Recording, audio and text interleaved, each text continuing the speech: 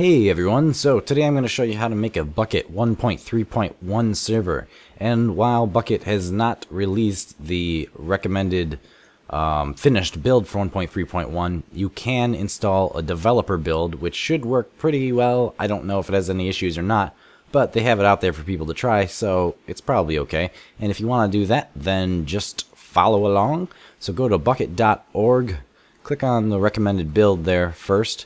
Don't download that though. You're going to want to go up here top and go to development builds and download that big red button version. Hit keep.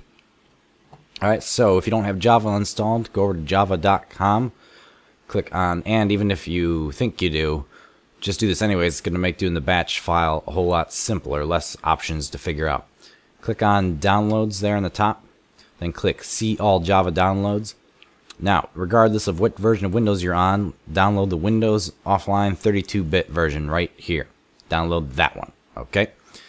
And then go to minecraft.net, click on download, and download the minecraft server.exe.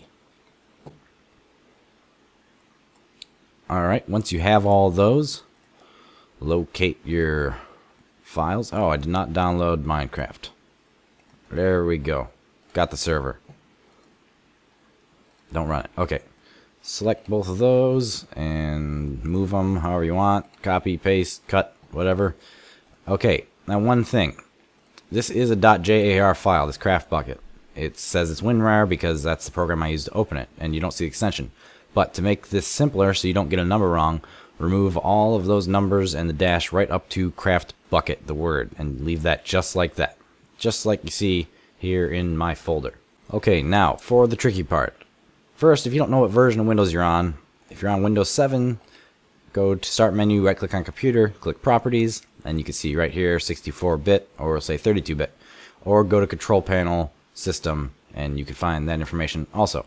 Okay, so once you know that, here in this notepad file, which this information will also be in the description below, we have the batch file command. Okay, now this is where most people get messed up.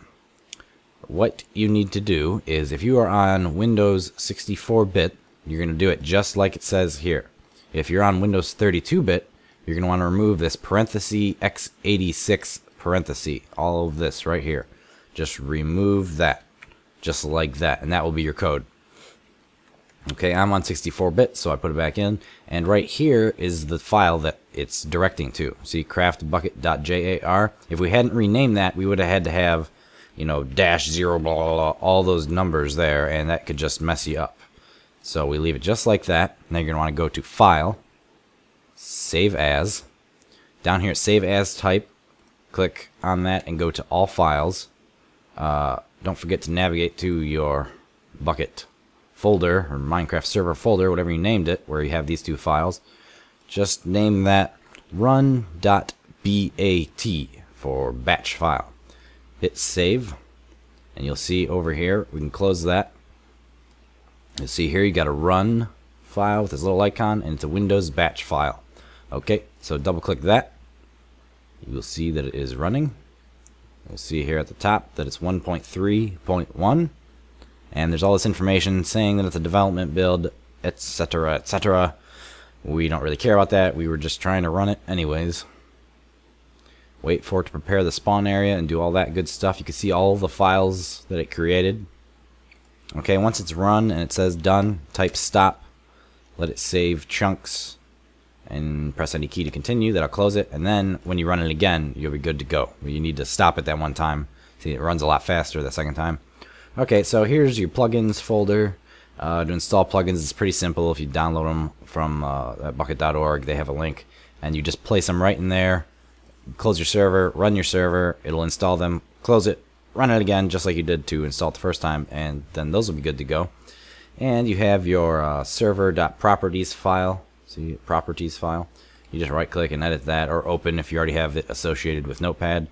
And in there's where you can change all those type of things.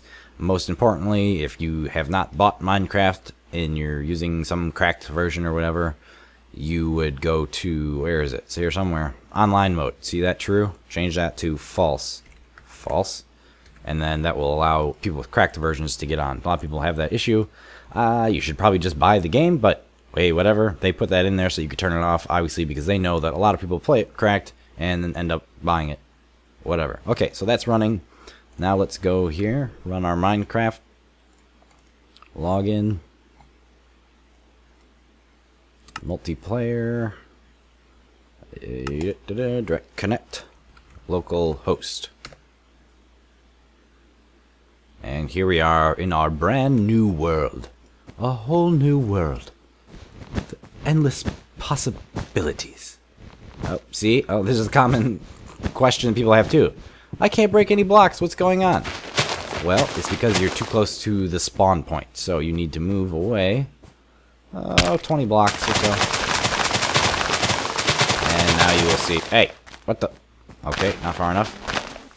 Okay, still not far enough. Ah, what was that? Crazy cow. There we go. See, I was not far enough away yet. So, now I can break blocks and all is good in the world. So thanks for watching. I hope that helped you out. Gets you up and running on a 1.3.1 Bukkit server. But don't forget, most of your plugins might not be updated yet either. And so there isn't a real point to install it that I know of, because the only reason you're running Bukkit is to do plugins and all that good stuff. And if you can't run them, then what's the point? But here you have it. I hope it worked out for you. Maybe you got a little bit more clarity on the batch file and stuff like that. But give me a thumbs up, a like, you know, and hit favorite if it worked out for you, because that helps my videos rank and search. And I'm making these tutorials just to get new viewers in, because it really helps, because people are always searching for this type of stuff. I'm trying to grow my audience so I can do this full time. So with that also being said, look at the annotation in the top middle here, and you can win Skyrim. I'm doing a giveaway when I reach 5,000 subscribers. Just go there and comment and tell me what version you want, Xbox, PS3, or PC. Thanks so much for watching, and check out my other content, and I will see you next time.